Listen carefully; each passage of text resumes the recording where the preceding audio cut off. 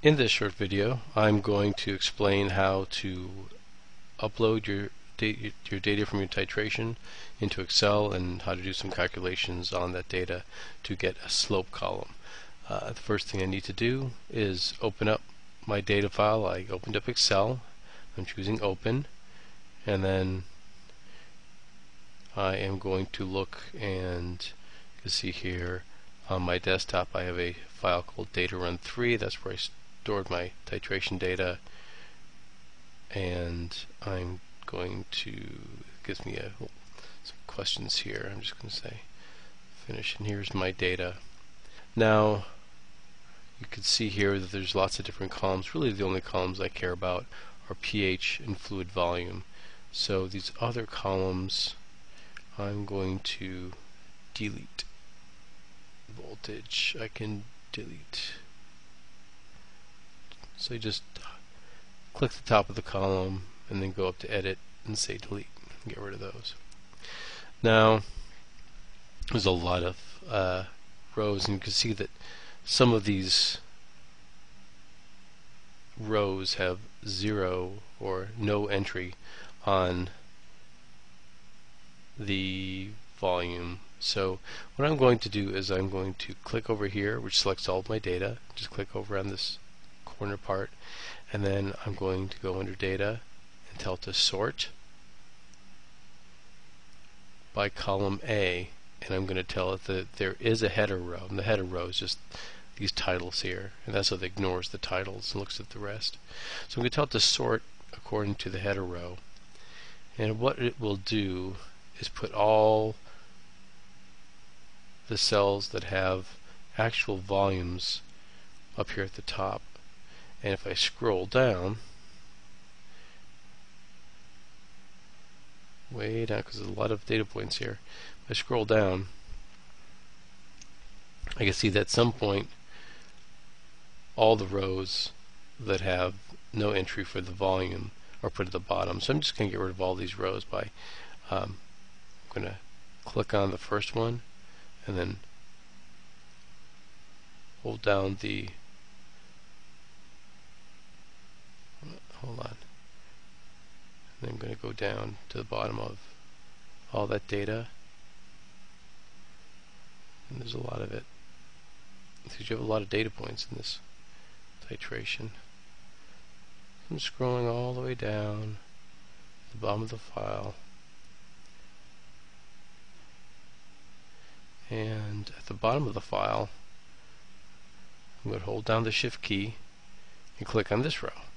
Now all those rows between the first one I clicked and this one are highlighted, and like I said, there's no entry in the volume here, so I can just delete all those rows, which leaves me only with the data that actually has rows and both rows filled with data. Okay, so now I've got a volume column and I've got a pH column, and now I'm going to make a slope column. So I clicked at the header row and I typed in slope, and then the calculation I'm doing requires that the point has a point before it and a point after it. So I'm not going to be able to do that with the first data point because there's no point before it. But I'm going to do a calculation in this cell. Now it's already got a volume for that row and it's got a pH for that row. But for this data point, I'm also going to calculate the slope of the titration curve at that point. To do so, I click on this cell and then I go up here and I type an equal sign, and that tells Excel that I'm going to put in a calculation here. I'm not going to put in a number or a word, I'm going to put in a calculation. So up here I'm going to say, now if you remember, the slope is the change in the y values over the change in the x values. So I'm going to have the change in the y values divided by the change in the x values. Now the change in the y values is going to be the y values of pH.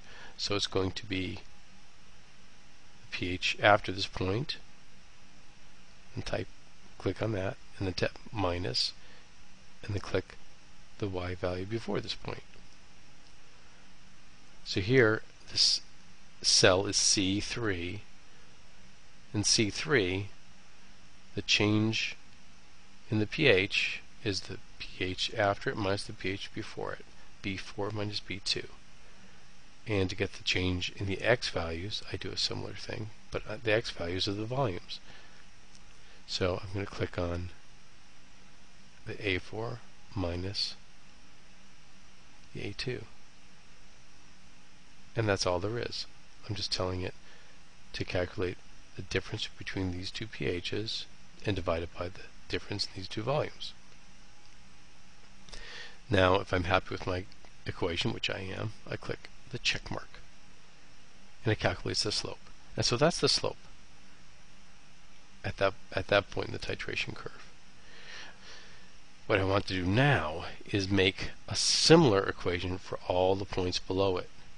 Now, of course, here this is C3, so it will need B4 and B2 at the top of the equation. But for C4, I'll need B5 and B3. Well, Excel knows how to do that, so I can just click on this cell and then scroll all the way down to the bottom of my data. So let's do that. So I'm going to scroll down to the bottom of my data, and then on the next last place, now remember I clicked way up here on the C3. I'm going to click down here again. I'm going to hold down Shift and then click on it, and so that entire column there is highlighted. And then I'm going to do this neat trick that Excel has. I'm going to say, under Edit, I'm going to say Fill Down. And when I say Fill Down, it puts the equation all the way down that column. But like notice here in row number 421, it's changed the row numbers to make sense for this row. So it's kind of done our job for us. It does a smart little thing there. And I'm going to scroll back up. And so for every point I've got here, Excel has calculated a slope. I'm going to scroll down the data a little bit and look at my slopes here. It's really quick, and I'm noticing that they're all kind of small values. Now I should see a higher slope near the end point of the titration, so I'm going to keep on going until I start seeing something interesting.